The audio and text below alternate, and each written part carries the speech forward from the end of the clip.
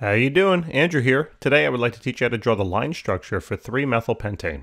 First thing is, let's look at the parent name. Now the parent name is pentane. Now there's two parts to every parent. There's going to be a prefix and a suffix. The prefix is pent and the suffix will be ane. We have to know what they mean. Let's take a look at some tables I have. So here are the prefixes. We're going to look for pent. So pent represents 5. In other words, it represents 5 carbons.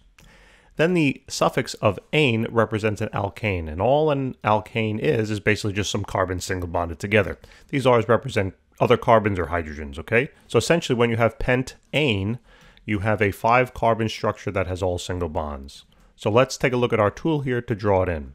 So pick any dot to start. All the dots will represent carbon atoms. I'm going to pick that one to start with. Now as soon as you put your pen on the paper, that represents carbon number 1.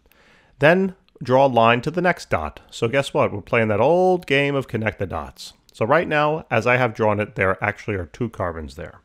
Then if I go to the next dot, that represents 3 carbons. Then if I go to the next one, I have 4 in total. And guess what? That means 5. Now what you can do is number the chain, and guess what? You have just drawn out now pentane. That's the parent, pentane. Okay?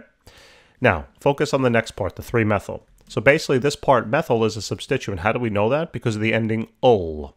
So you have a 1-carbon substituent. How did I know that methyl means 1? Well, guess what? It's purely memorized. Prefix of meth means 1. So on carbon number 3, all the numbers in the structure, in this name I should say, represent location on the parent. So on carbon number 3 of the parent, let's find it, you have a 1-carbon substituent. So simply add now 1 carbon to carbon number 3 and just go straight up. You're connecting the dots again, right? So there's that extra carbon on carbon number 3. And now let's just make this nice and neat. And guess what, ladies and gentlemen? There you have it. Look at how beautiful that is. 3-methylpentane. Thanks so much for watching. All right, if you wouldn't mind helping us out, subscribing and liking, maybe even telling your friends, be awesome.